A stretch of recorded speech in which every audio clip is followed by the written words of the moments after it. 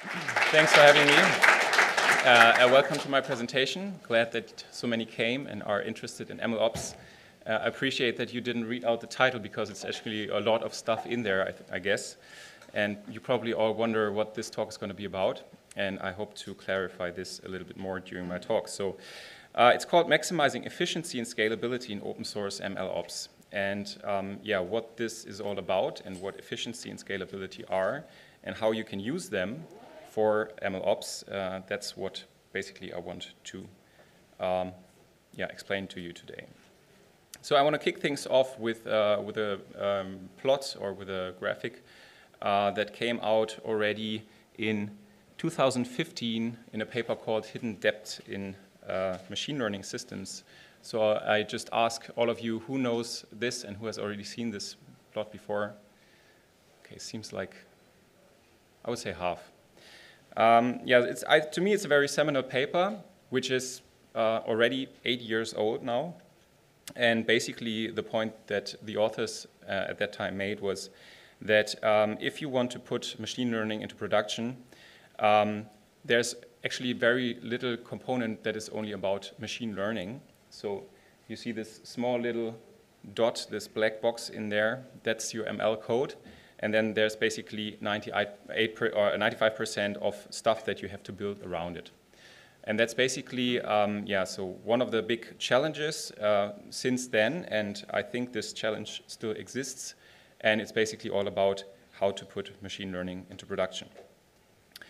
Just to give you some context, from which perspective I'm looking at MLOps, I want to quickly introduce myself and my company. So a few words about me. I'm Paul. I studied systematic musicology and did a Dr. Phil in this domain. I did a lot of cognitive studies in musicology and so at the intersection of cognitive sciences and music, which was very interesting, but at some point I decided to move into data science. I worked as a data scientist in some in-house positions, then later moved to AI consulting and data science consulting, and I'm currently leading the AI and data science team at Data Drivers. And we are a small-ish consulting company based in Hamburg, Germany, which is pretty much 1.5-hour train ride from Berlin, and the second biggest city in Germany, if you don't know much about Hamburg. We were founded in 2015 and based in Hamburg, and we have around 40 people working here. And we do a bunch of stuff, mostly about building data platforms in the cloud for various clients. And to show you some of the clients we have been working with, I'm guessing you're probably familiar with at least some of them.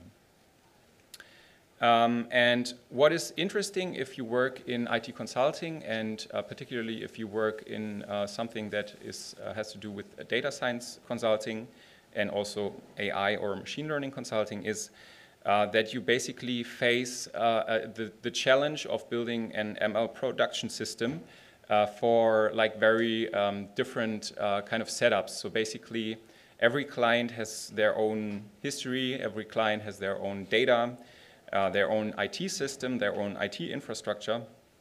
So you basically learn a lot and you see many different things, and also the way of how you build out the machine learning system that you want to run into production can be different, of course, because you should try to adapt this to the client needs.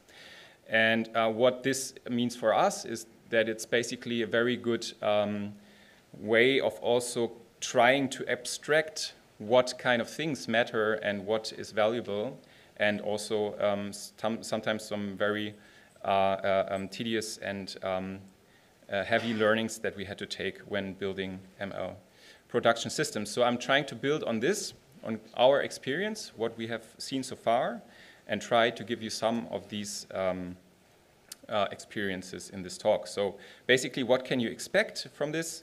A very opinionated take on MLOps based on our experience. And I want to kick this discussion off with basically a statement that I'm going to try to convince you of, and this is the following. So I assume that your MLOps problem is not so much a technical problem, but it's more an organizational problem. There was a blog post which I kind of came across very recently by Kostas Pardalis, who claims that MLOps is 98% data engineering. I thought, that's a bummer. I'm a data scientist trying to do MLOps, or like at least I was kind of a data scientist, and now I'm told that I'm actually not the right guy, and this can all be achieved by data engineers. But when you read through this blog post, you actually are kind of convinced, I would say. At least I was kind of convinced. So there are many things that you have to tackle. If you remember, like this Google plot with all these boxes, a lot of these components have been already there. So for instance, things like data and pipeline management, infrastructure management, deploying and monitoring applications, all of this has been there before people were trying to put machine learning into production. And people called data engineers, or maybe software engineers, backend engineers, whatever you call them, they have been dealing with these kinds of problems for a very long time, and there are many standard ways of how to do this. But obviously, there are these remaining 2%. That are somehow important. So obviously you also need to understand machine learning and data science, and it's a lot more complex than just calling fit and predict on a model. And if you don't understand the logic behind the models, then obviously you are also kind of lost. And not even to mention the business case that you always also need to take into account.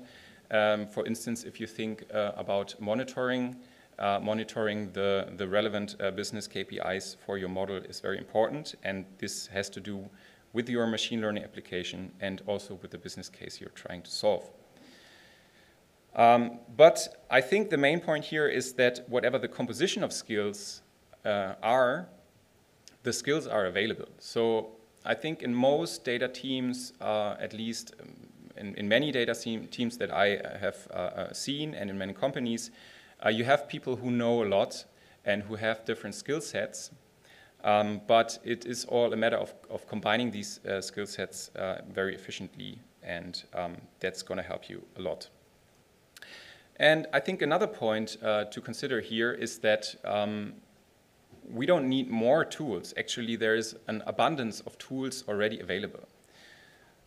So if you look at this, this is a plot. It's a bit hard to read, but I can just give you, I can just read it out. So this is from a blog by Chip Huyen, who is a professor at Stanford, or at least lecturer. And she basically did a survey on the ML tooling landscape, and this is from 2020. So this is already like light years old in machine learning time.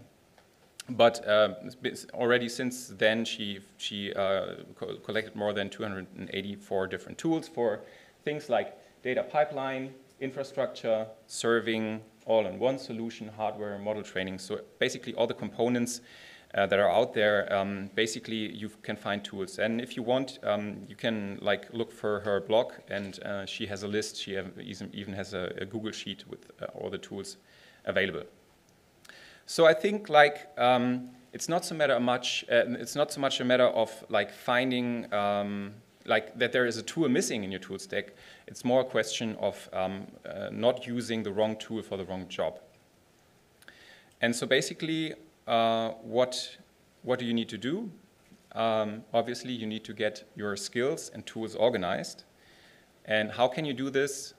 With efficiency and scalability. So now you might wonder, what are these things then, efficiency and scalability, and how can they help you? And I think, to start with efficiency, you can think of these things as kind of design principles, or maybe even some kind of meta design principles that you can use to make informed decisions. So we know efficiency already from systems design. where we basically try, for instance, when we try to implement an algorithm. So we want this algorithm to be as efficient as possible. So it could be like a sorting algorithm, but it could also be a machine learning algorithm. So you want this to use very little resources. You want this to be fast, and so on.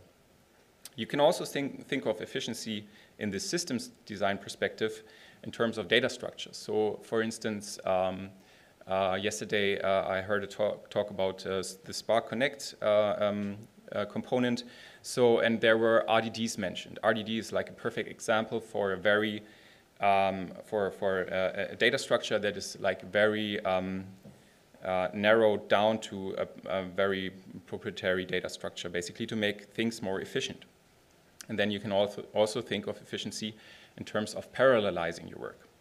But I think for MLOps, efficiency also has another meaning that is very important, and that's basically the efficiency of the data science developer. So usually a data scientist wants to be very quick.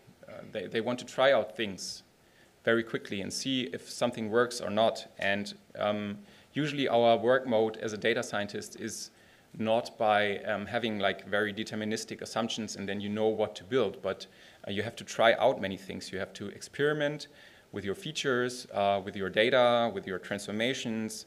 And if you have high iteration speed and high experimentation velocity, this is actually gonna matter a lot for how successful your whole ML project will be.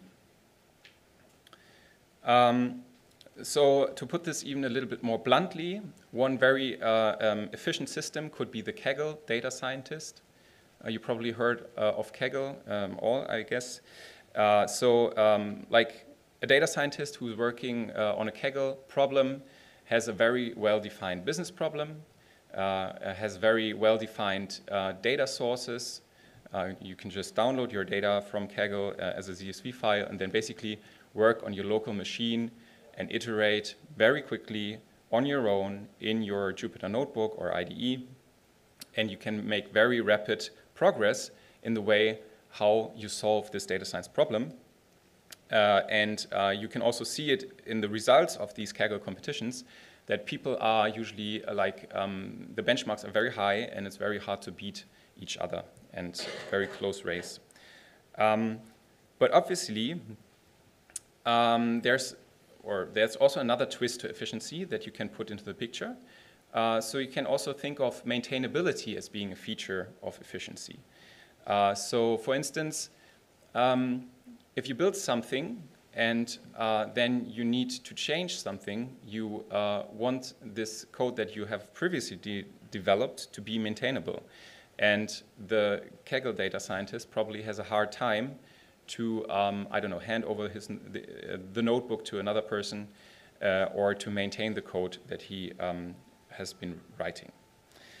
And maintainability is also antagonistic to many other design principles. So obviously that's not the only thing that counts to be rapid, to be efficient, but there are other design principles that you might want to consider when building a product. And these are sometimes antagonistic to this idea of being very efficient. So if you think of robustness, of the robustness of your system, you don't want things to be, you want to be sure that things are deployed in the same way. You want your code to be tested before you deploy it. So these are also things that will, in the end, kind of be relevant for your system, but are somehow like slowing you down in your development speed.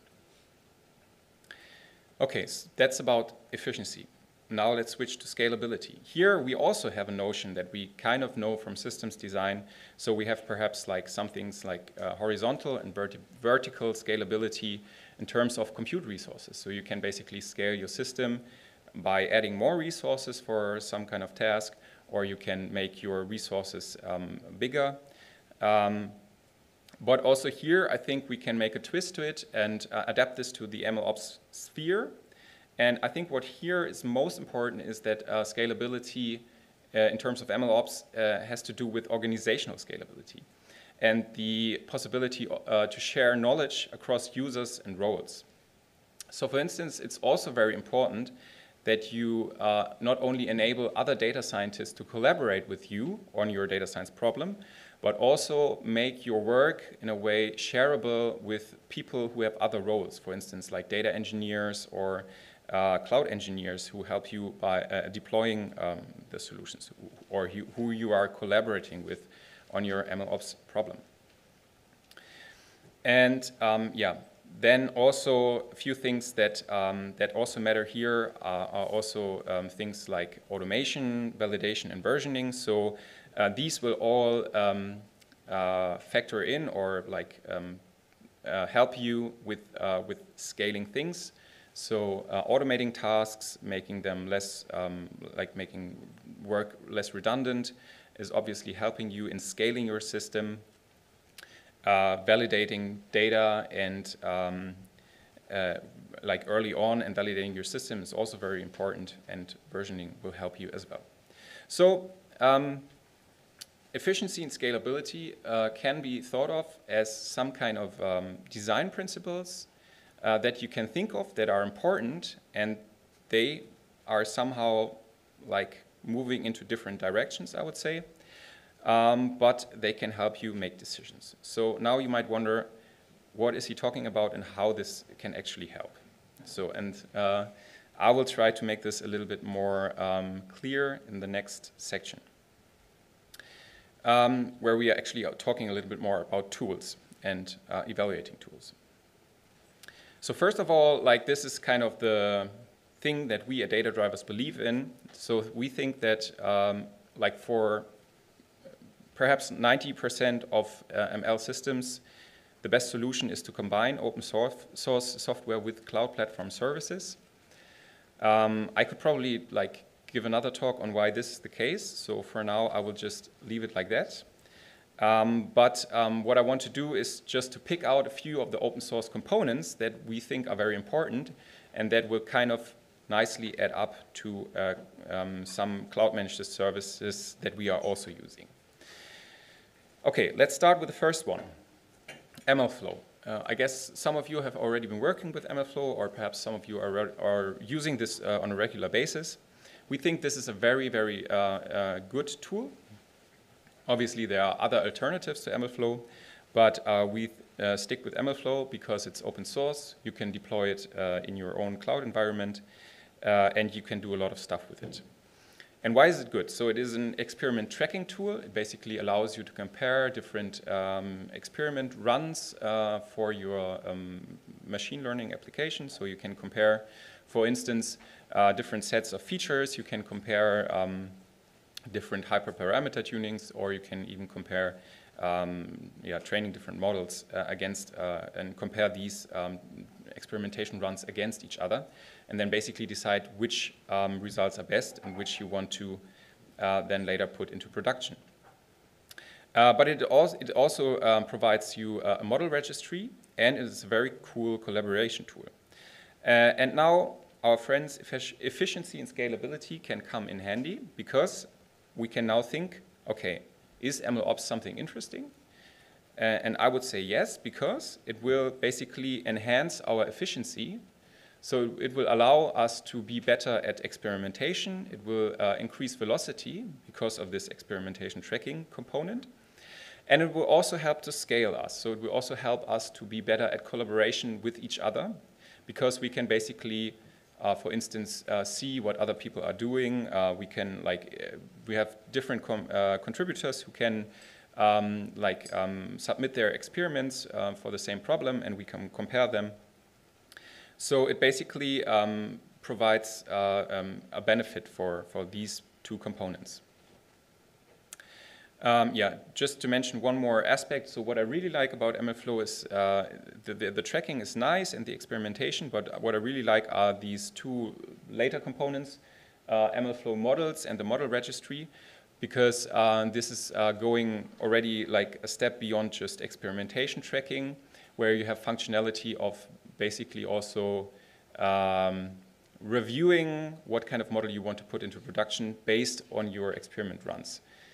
So this is sometimes referred to as the data science pull request or data science merge request, and it goes a lot into this direction of deploying models is different from deploying code, because you basically want to look at visualizations, you want to compare metrics, and it's just different. And MLflow allows to do this. And then another tool that we almost always use is Terraform. So Terraform helps us to deploy infrastructure as code, or to have our infrastructure as code and deploy this via Terraform. It allows us to scale resources and also to be able to deploy this in various cloud settings. So for instance, it also helps you against like vendor lock-in effects. This obviously, again, is not so much contributing to your efficiency because it will make things more complicated and more complex, but it allows you a lot more scalability in terms of how you can like add resources, or you can also like scale out to, I don't know, different cloud environments, for instance. And then the last tool I want to mention is Feast, which we also really like. So Feast is a feature store. It's also open source. It has, I think, 2 features that contribute a lot to scalability. And that's like the one thing is that it allows you to scale to real-time serving. So it makes it easier, at least, to go from batch prediction jobs to streaming jobs. And what I also really like about it is that it basically allows you to scale features across teams. And let me talk a little bit about what that means. So Feast is also considered to be like a feature store version 3 or whatever you call it. So it has kind of a register for your features. And I really like this register part about it, because similar to kind of a data catalog that you perhaps might have come across, it allows you to store and register features. And especially if you want to scale out your machine learning system to kind of a like collaborate it with many teams or across different data science use cases, you can basically share the same feature, the same kind of transformation that you want to apply to data with many other data teams. So for instance, if you work on one use case and you basically implement a feature for this use case, and then you, I don't know, start another project and you want to reuse this feature, Feast makes this a lot easier and will also help you kind of reduce a boilerplate and redundant code. Yes, so in the end, I think MLOps is still hard, and even like having seen many things and trying to put many machine learning models in production, I can say it's still very hard and difficult. And I think one of the reasons for why it is so hard is because we have all these contradicting design principles. So we want to be very quick in our experimentation, but also we want to make sure it's robust. Yeah, this is hard to handle. But I hope that I at least kind of convinced you that efficiency and scalability may help you to solve the organizational burden of MLOps, because they can be used as a guideline for tool selection. Yeah, so with that, I can just say there is no single best approach to MLOps, and I think finding your own way and finding what works best for you is like the way to go. And I hope like using or thinking of design principles and finding your way may help you deploy all your models into production. So thank you and good luck with your MLOps journey.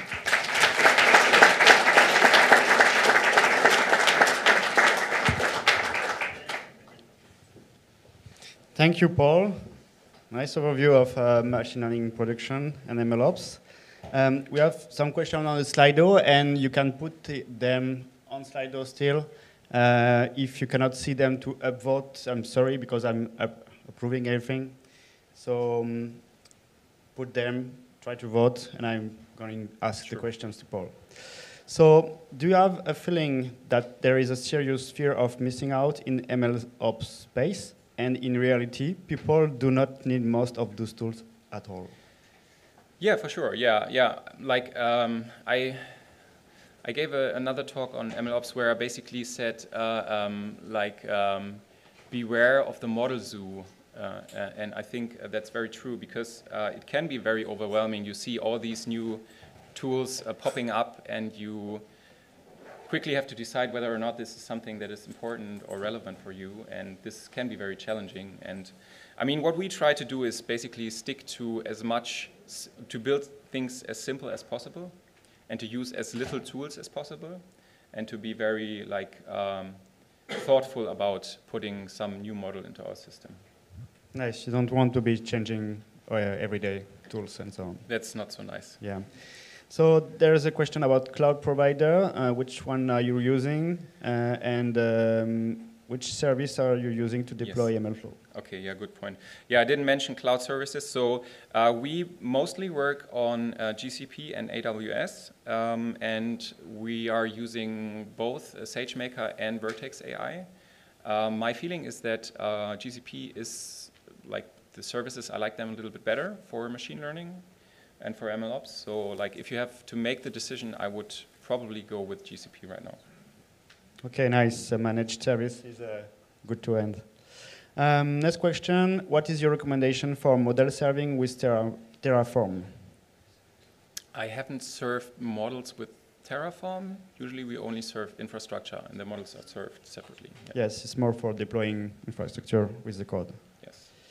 And next one, what kind of interfaces do you define between teams, like MLflow artifact or? What kind of what? Interfaces. Between teams. That really depends on, I guess, the project.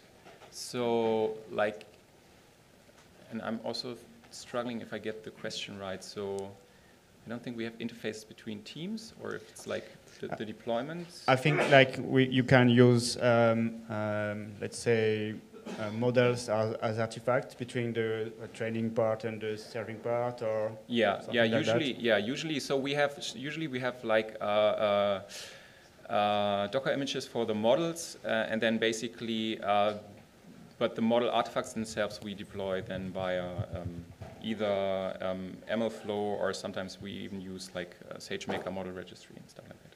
Okay, there is a couple of questions about data tracking and versioning. Mm-hmm. What are you using? So sometimes we've just built stuff kind of by hand, using also cloud managed services. We've been looking into DVC, which looks very good. So that's probably my recommendation, but it's a lot of work. Yeah, true. There are a lot of bunch of flows, Kubeflow, MetaFlow, MLflow, and so on. But how would you go on about selecting a specific one?